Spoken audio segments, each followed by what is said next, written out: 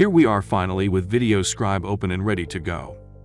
We need to import the two SVG files we created with Illustrator. We named them couple.svg and both.svg. We will import the foreground image we called couple.svg, and next we will import the background image we called both.svg. Let's import couple.svg. After you import, do not move or adjust the image.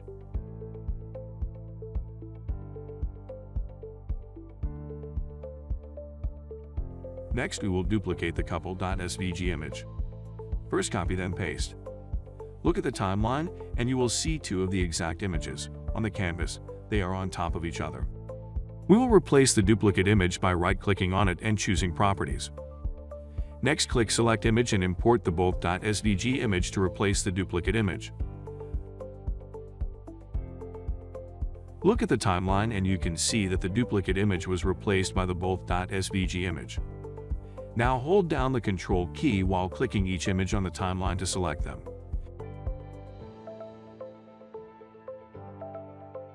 With both images selected, we can resize the two images at the same time.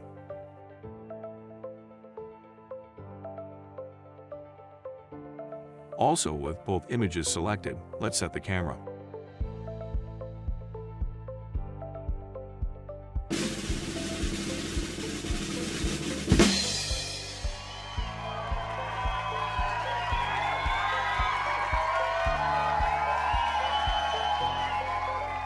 What now?